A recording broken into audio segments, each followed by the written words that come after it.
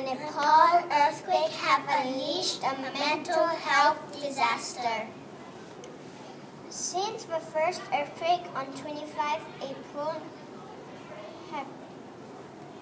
there have been over 100 quakes registered and a magnitude of 4 or over.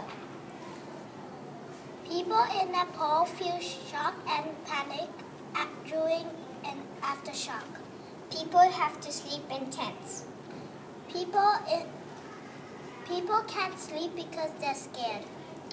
They're worried not to sleep in buildings because they think it's gonna collapse on them.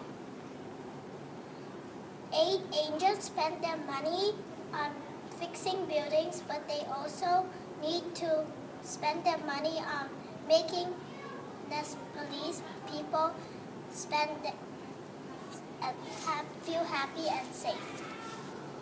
Thank you for watching.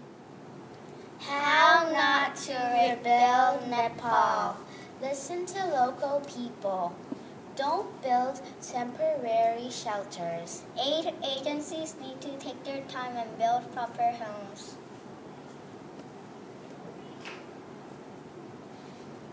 In Haiti, they failed to truly include local people. Aid groups spent more than $500 million on these transitional shelters in Haiti.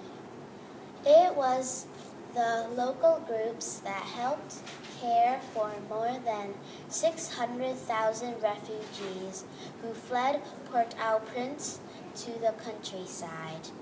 Port-au-Prince didn't receive food or water for weeks. Aid agencies need to focus on food and water, and later they need to support to rebuild buildings and prepare for future natural disasters. Thank you for watching. How Nepal is going to build back differently and better. Nepal government asked for help from the global community. They need 5 billion to rebuild. They make 20 billion in a year. The government in Nepal has a responsibility to do the right thing for the people. The rest of the world needs to trust the government of Nepal. How Nepal is going to build back differently and better. Earthquake-resistant homes. Nepal needs to investment in school. Build clinics. Build roads. Nepal needs to build telecommunications.